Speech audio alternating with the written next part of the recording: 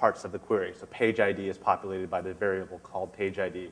Title search is populated by the variable in the page called title search. And once those variables are populated, the query is then sent to the database and executed. So pretty self-explanatory.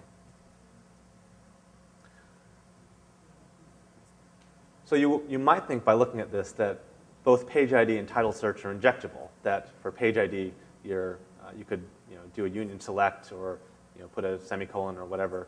Or for title search, that you could put a single quote and escape out of that and then start to manipulate the query. In fact, ColdFusion actually has a mitigation against some of this stuff. Title search is actually not injectable.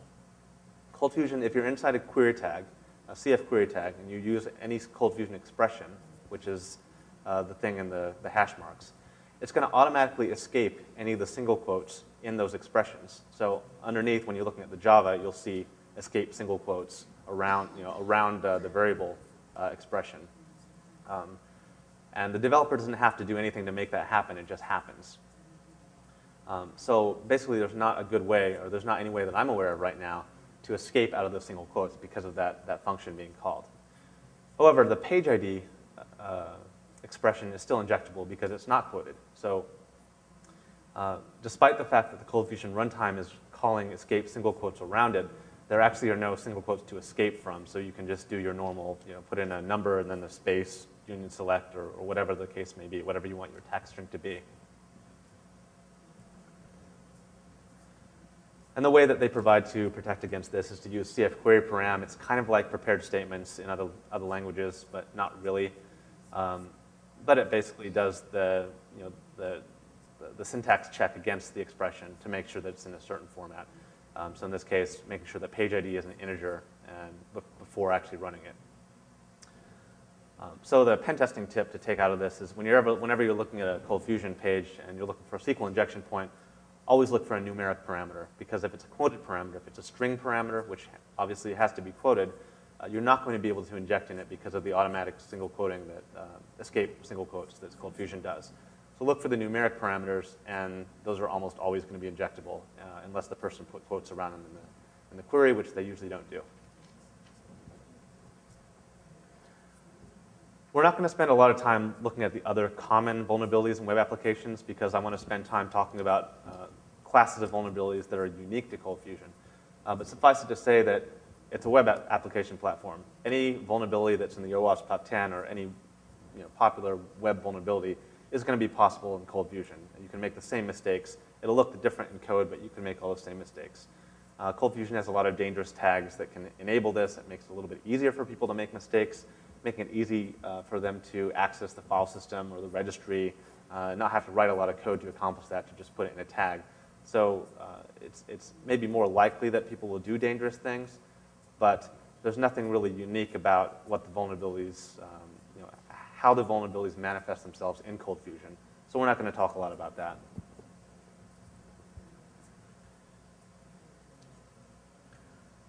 So earlier we were talking about ColdFusion components and the idea that you can have functions that are accessible remotely. And I wanted to show you what that looked like.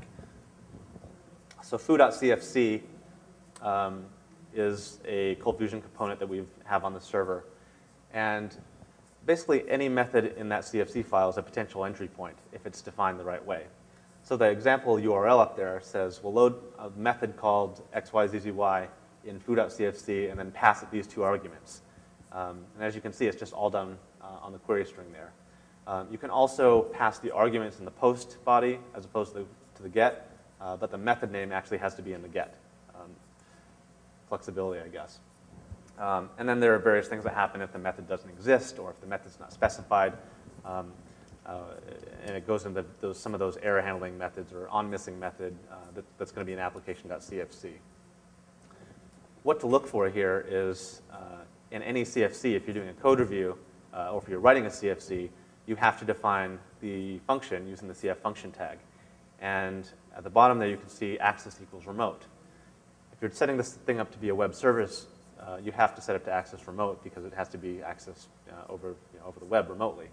But if you're just setting up the function such that it's going to be called by another ColdFusion page, it doesn't need to be remote. Right? You can leave that attribute off. And by default, it'll be set to public, which means other pages can access it, but it can't be accessed remotely. Sometimes people will turn on access remote for testing purposes and not turn it off. Sometimes they'll misinterpret what remote actually means, so they'll think that it has to be remote for another page to call it. So there's common developer mistakes. You can't really fault ColdFusion for this, for stupid mistakes. But watch for that attribute. So if you say access remote, then it's something that can be called remotely, especially if it's something that's sensitive, that's only intended to be called by other pages, and you can call it directly, like changing somebody's permissions or accessing part of an application that you shouldn't otherwise be able to access. That would be dangerous.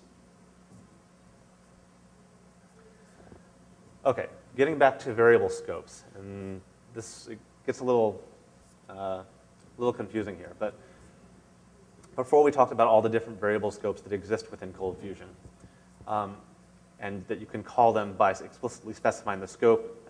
For example, cookie.something will look in the cookie scope only.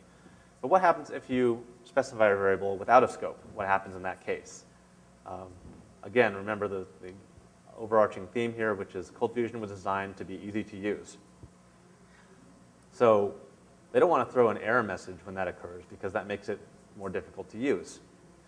So what happens if you specify a ColdFusion expression such as like hash foo hash without a scope, it's going to go through a search order. And it's going to go through a bunch of different scopes in order looking for a variable called foo. And if it finds one, it'll use it. If it doesn't find one, it'll move on to the next scope. There are actually 12 scopes that it searches through. These are the ones that are probably the most relevant. So they're in the proper relative order, but there are some other ones that are sprinkled throughout there. Like if you have, if you're inside a query loop, for example, that falls into earlier on in the scope. But these are kind of the important ones because they're the ones that are like CGI, URL, form, cookie, client. Those are the ones that are most often tainted.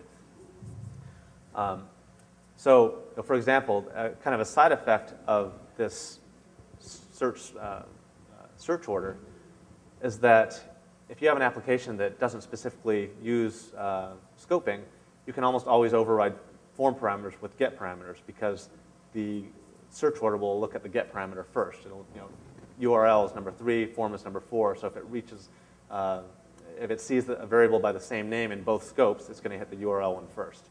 Question? Do you know where the request falls in this list? I don't know offhand. Not all scopes are included in the search order, so some scopes actually do have to be specified explicitly, and they will never be searched. I'm not sure request is in there. I don't think it is either. If you in the white paper, we have a link to the part of the documentation that has like all 12 that are searched.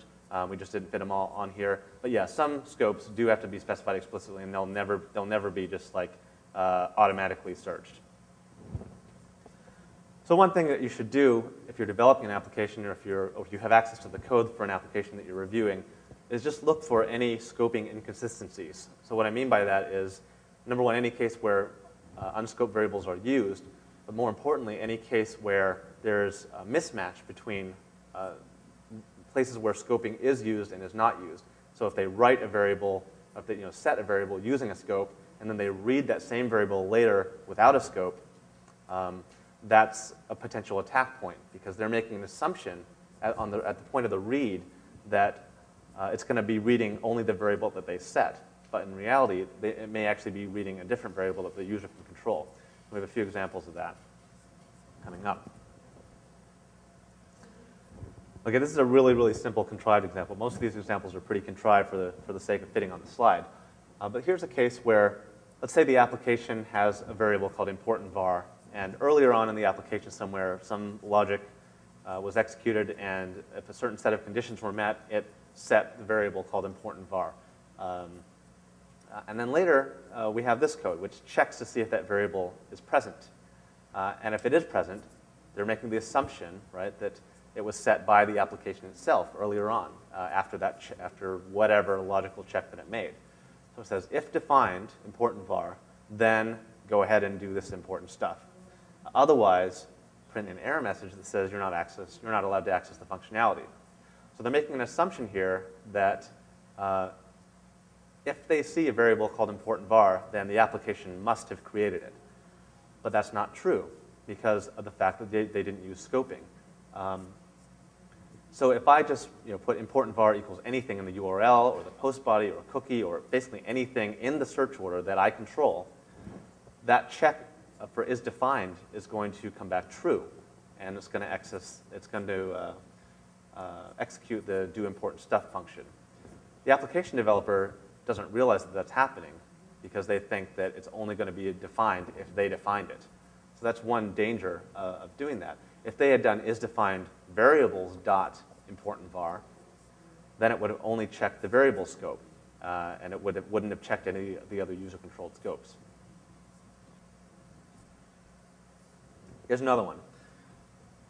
So you have the logic up at the top of the page to process the user login. So it says it authenticates the user, checks the username and password, and it also calls a function called isAdministrator on the username to figure out whether the user is an admin. So basically, if they authenticate and they're an admin, then it sets a variable using cfset called client.admin, and it sets it to true. Otherwise, it sets client.admin to false. So far, so good. And that's the type of code that might be in an application.cfm page, something that gets called before every page in the application, right? Commonly used for access controls and things like that. Now, later in the application, you have other pages that then go in back and check that admin variable and make sure that it's true before allowing the user to do any restricted things. So there's a potential check that might be carried out later in the program. CF if admin equals true, and it checks to see if the variable admin is called true. It's set to true.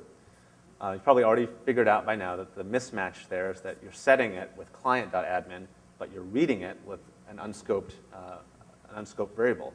So it's not going to look at just client.admin. It's going to go through that search order. And if I put admin equals true in the URL, it's going to hit that URL scope before it gets down to the client scope. If you remember, client scope is number 6.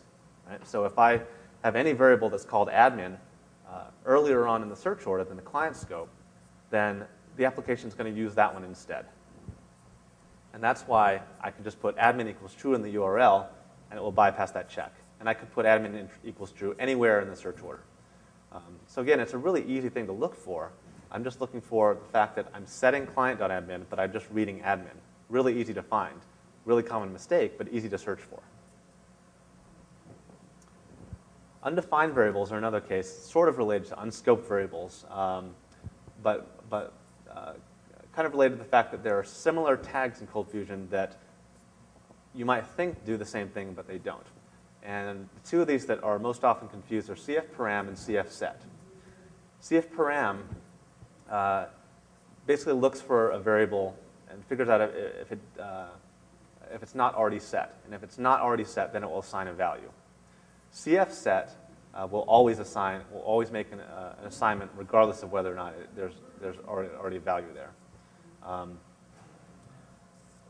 So we have an example of some, again, a contrived code snippet. Let's say you have cfparam, name equals pagenum, default equals 1. What that's going to do is it's going to say, well, if pagenum is not already defined, then assign it the value 1. And then you have a cf output tag that prints some stuff on the page. It says, now showing page 1. Easy, right? Well, the developer may be assuming that the value is always going to be 1 unless it's unless they've already set it to something else. But basically, it's going to be exploitable in